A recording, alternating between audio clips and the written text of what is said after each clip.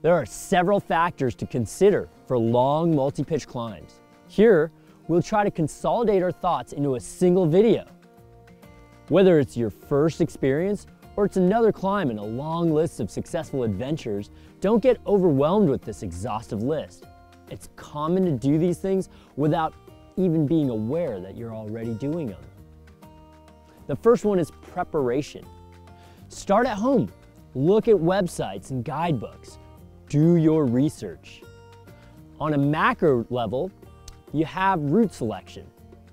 Make sure route selection is based on your personal abilities, your partner's abilities, psychological factors, experience, retreat options, and weather for that day.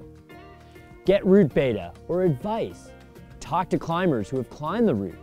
Talk to the climbing shop, local guide services, and review major websites or guidebooks.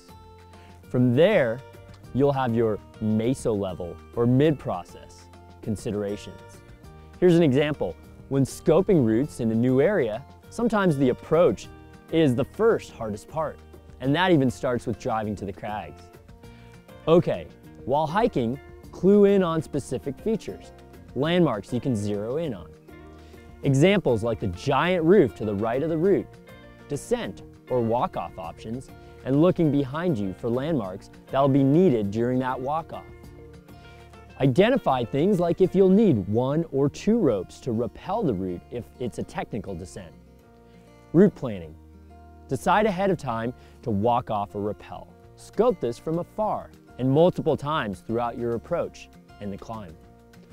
Always keep your eye on the big picture, even when you're zeroing in on the micro navigation. Micro navigation. Understand the topo drawings of the route, things like arête versus gullies and other key features to look for. Old versus new guidebooks. Old guidebooks often forego smaller features and instead focus on major features, so you have to develop an eye for what are major features and why a guidebook author would include or not include certain pictures or guidebook depictions on the topo map.